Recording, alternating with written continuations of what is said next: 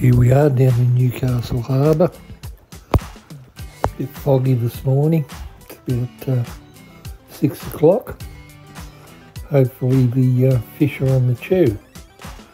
So we'll soon find out. I'm just about to put all my lines out now.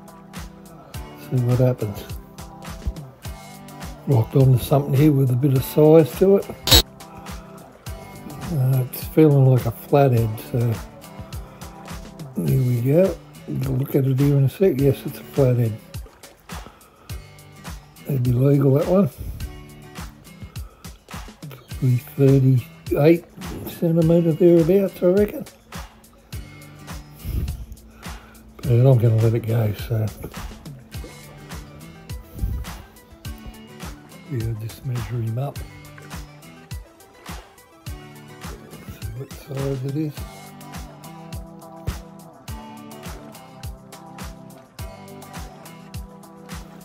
This has got a bit of weight to it. It's fighting like a flathead again, so I think it might be a flathead, a bit bigger size. As you can see, and it is a flathead, good size one too. Oh, lost him.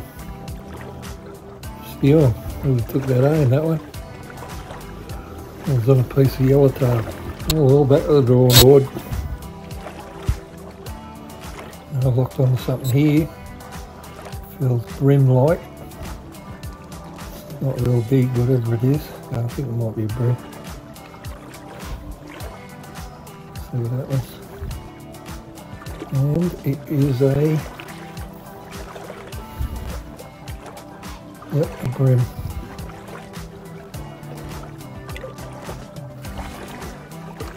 The water's pretty dirty at the moment.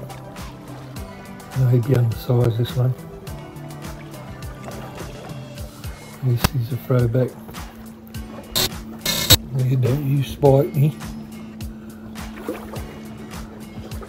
Nope, dropped him. There we go again. I'll just wait till we settle it down. Come on now, mate. See you later. Just scored this 28 centimetre bream, but I'm going to throw it back.